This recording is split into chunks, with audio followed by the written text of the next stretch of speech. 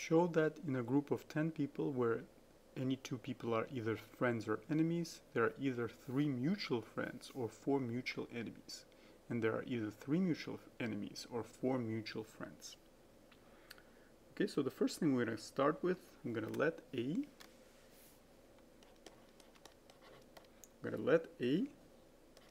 be one of the 10 people.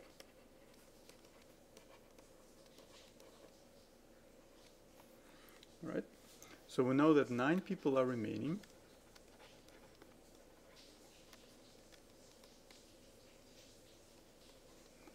And what does that mean? Using the generalized pigeonhole principle, we know that A has at least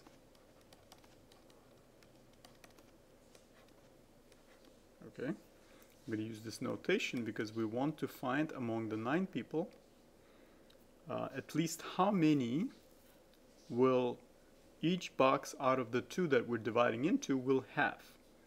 Alright, so this gives you basically 4.5, and by definition what we want to find the greatest integer, the smallest integer greater than or equal to 4.5, right? So that's going to be 5. So what does that mean? That means we have at least 5 friends for A, or at least 5 enemies, or at least 5 enemies.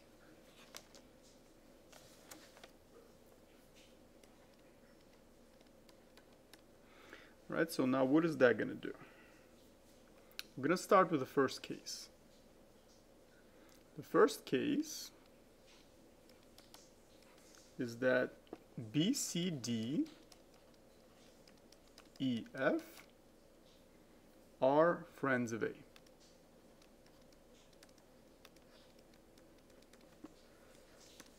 Okay? Now, if any 2 from these people, if any 2 are friends, then those 2 and A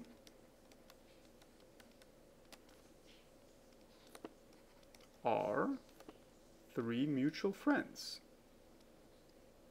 So mutual means among that group of 3 people, everyone is a friend with someone else, right? So any pair that you're going to get, there will be 3 pairs, right? All 3 pairs will basically be friends, consisting of friends, right? So that's what mutual means. So A with those 2, if any 2 are friends, with A that will be 3 mutual friends. Otherwise, what does the otherwise mean? That means no 2 from this group of 5 are friends. Alright? So otherwise, if no 2 are friends, that means all of them are mutual enemies, right? So we're going to say there are at least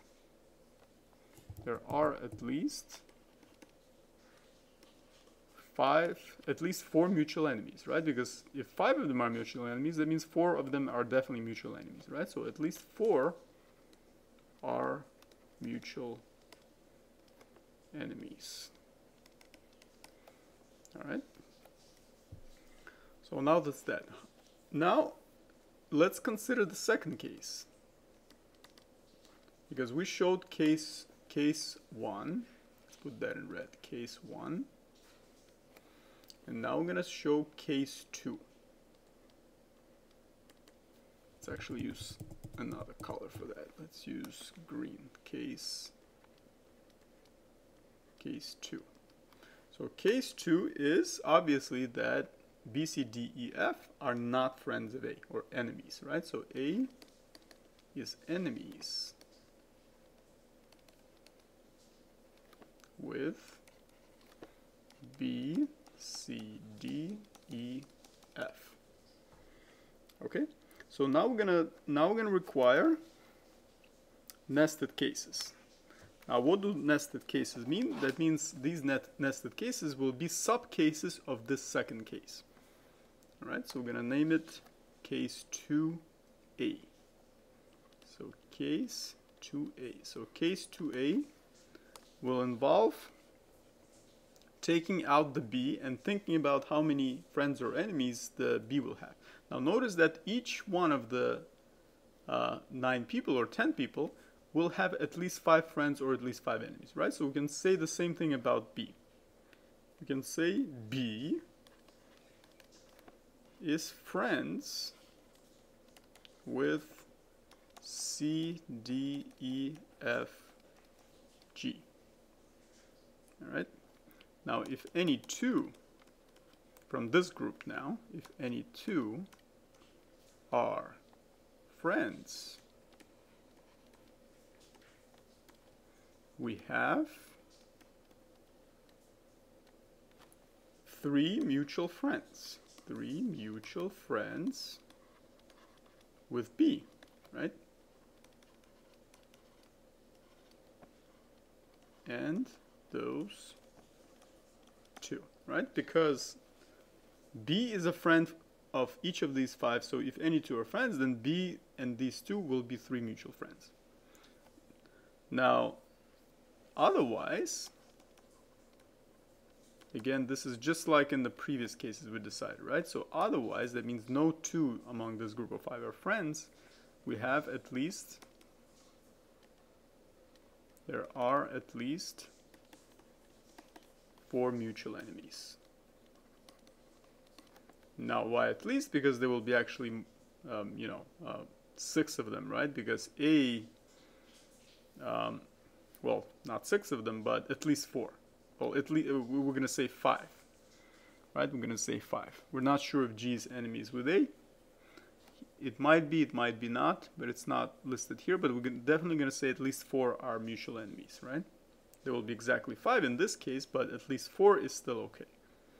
Because we need to prove that there are 4 mutual enemies, right? So at least 4 mutual enemies, right? So that's pertaining to case 2A. Now, what about case 2, case 2B?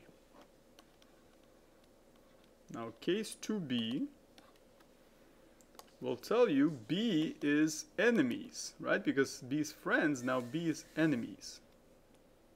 B is enemies with C, D, E, F, G. Now, what does that tell us?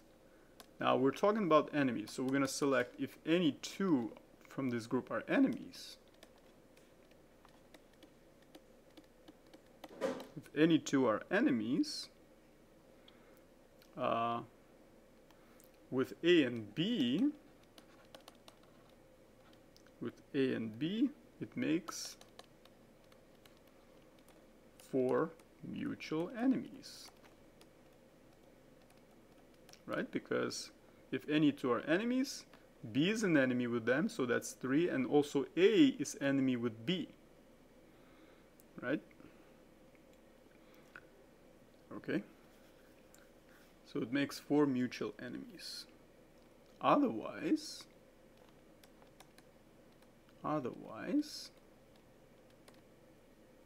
there are at least 3 mutual friends. Now, why at least? Because if none of these are enemies, then there will be at least 3, right? In fact, there will be 5 mutual friends, so that means at least is possible.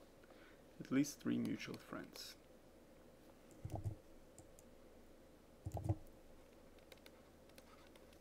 Alright.